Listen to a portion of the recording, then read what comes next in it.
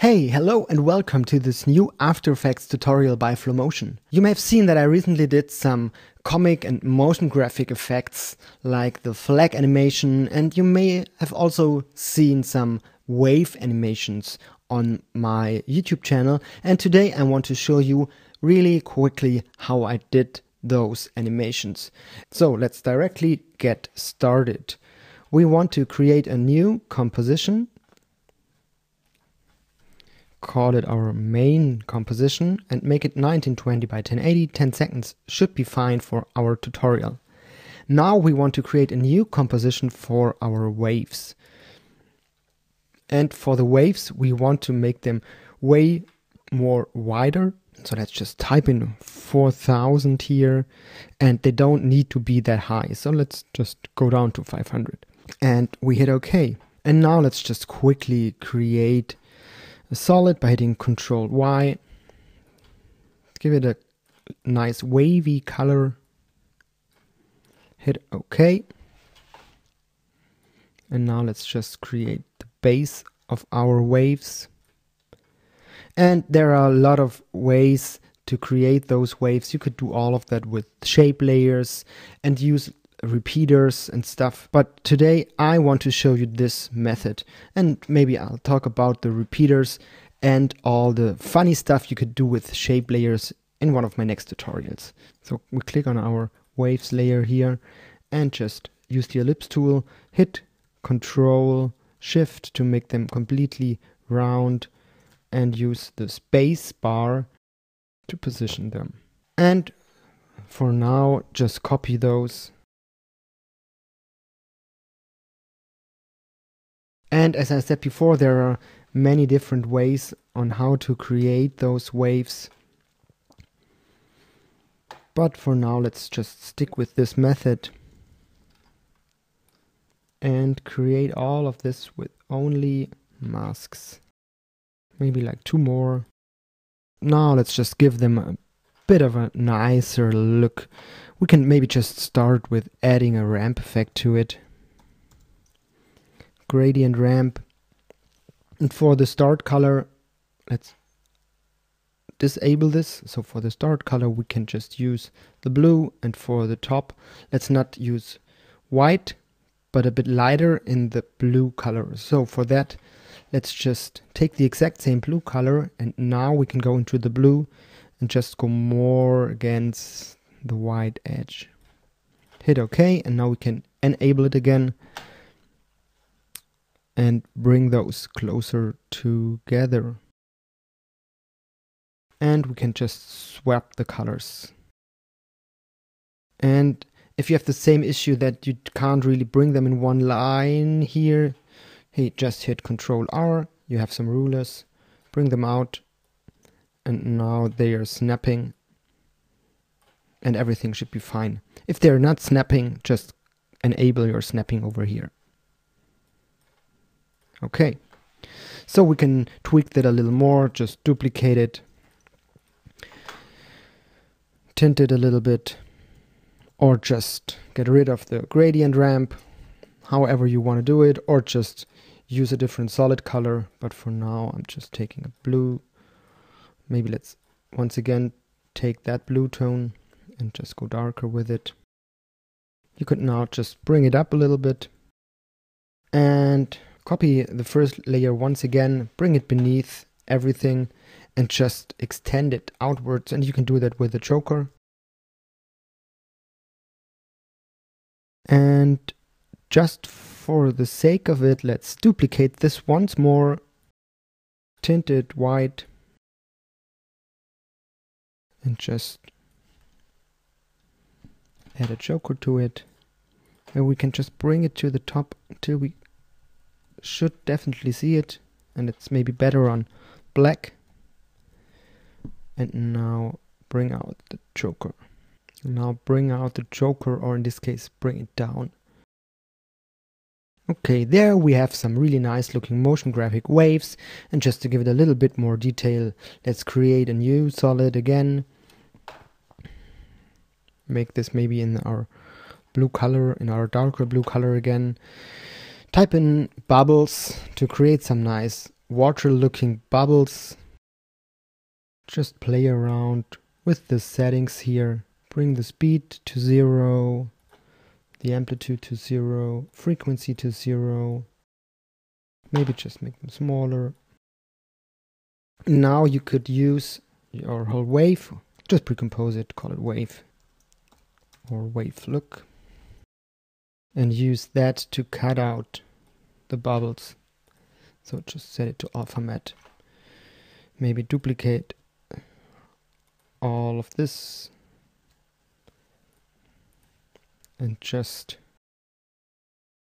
maybe switch sides, maybe go down with the transparency a bit. And there we have some nice looking motion graphic waves. So back in our main comp, what we want to do is we want to bring out our waves. So let's call the comp1 waves comp, just to keep everything organized. Bring it down here and bring it down here. And now we want our waves to kind of do this rotation movement, and that could be pretty tricky to keyframe, so we use a nice trick here. Create a new solid, call it our circle, hit OK, and just create a circle in about the shape and size you want to have your circle movement. Something like that should already be fine. Then we create a new null by hitting Ctrl Shift Alt Y or layer new null.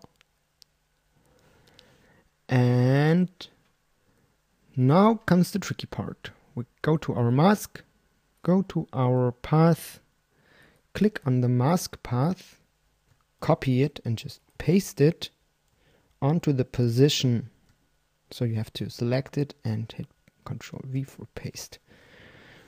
Now we can disable our circle. What we have now is a circle animation. But of course we don't want this to only do one circle, but just do it over and over again. So to loop it.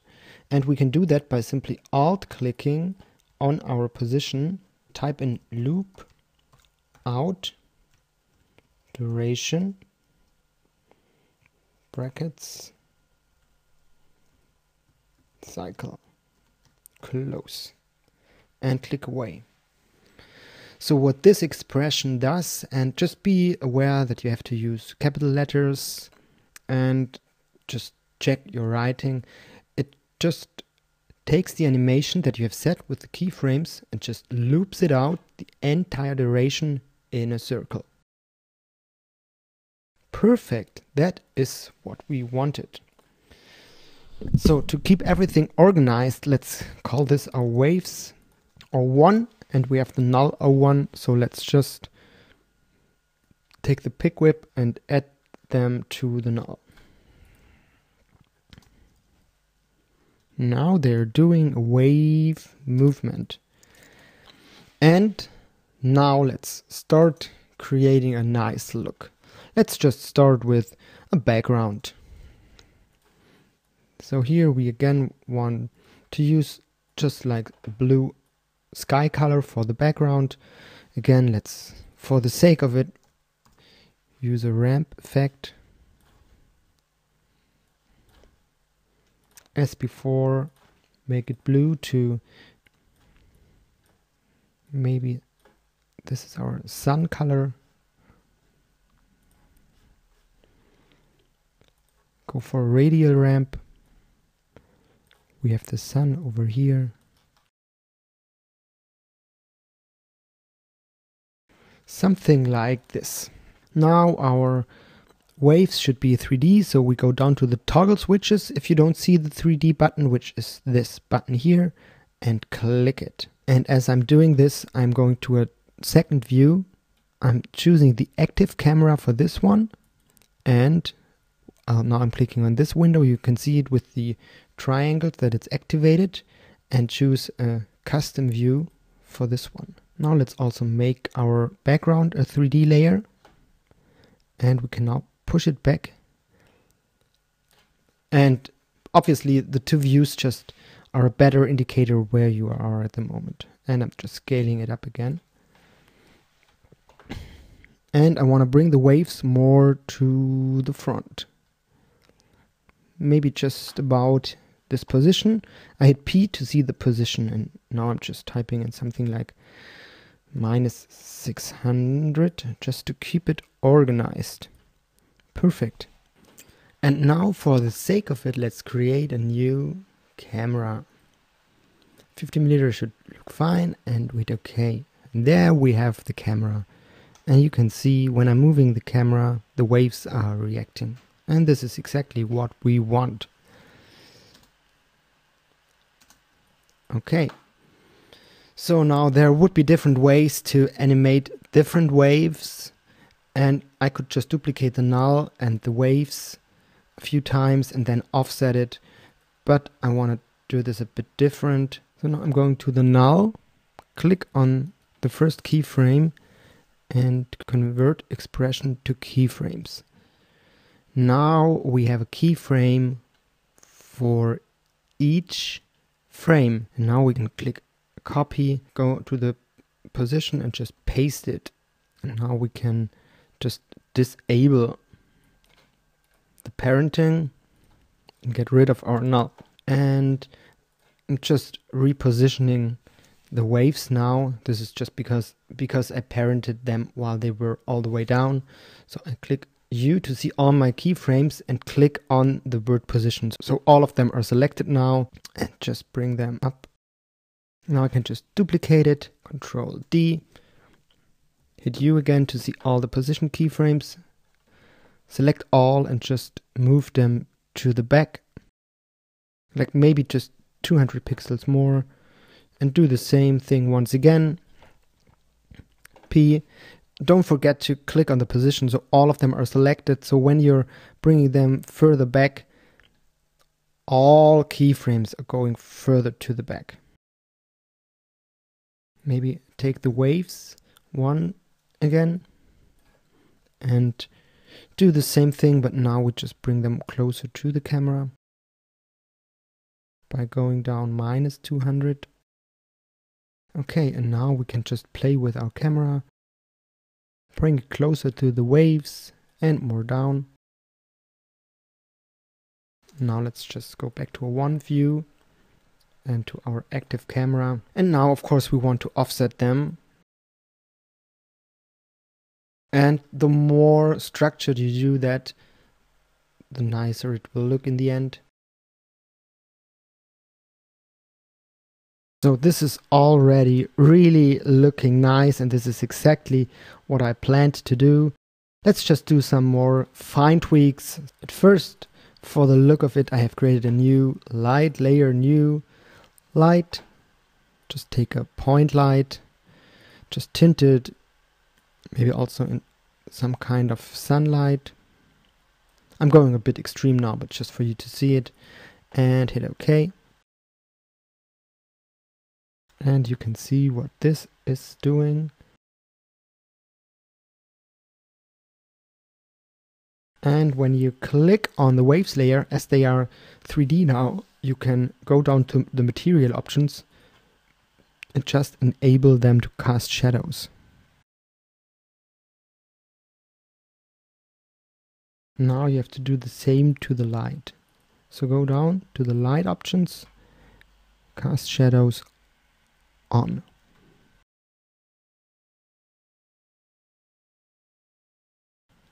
Now you can see that we are creating some shadows, but they are obviously way too strong. So you can go down in the shadow settings from the light and also make them more diffuse. Maybe also change the color again to make it more of a white look. Okay, maybe we also have to bring the background a little bit more to the back, because that would normally not cast any shadow. And now the last thing that I would do to make this really look awesome, of course, would be to create way more wave layers. Add a camera movement by, in this case, just setting a keyframe at the first wave, go down to the end, C to get all the camera options. Set a few keyframes. And go to the first keyframe and just hit reset to have the default look again. And now again, just going somewhere in the middle, you could set the depth of field to on. And just find the right focus distance. You can do that by just cranking up the aperture. In this way, it will really. So I hope you learned a little bit in this tutorial about how to just create nice looking comic focus distance style assets like these waves here, and how to really get an eye for detail. And of course, I hope you also learned a little bit about animating, about using paths to create some position keyframes, and of course I really hope that you learned something about setting up a really small scene in 3D space.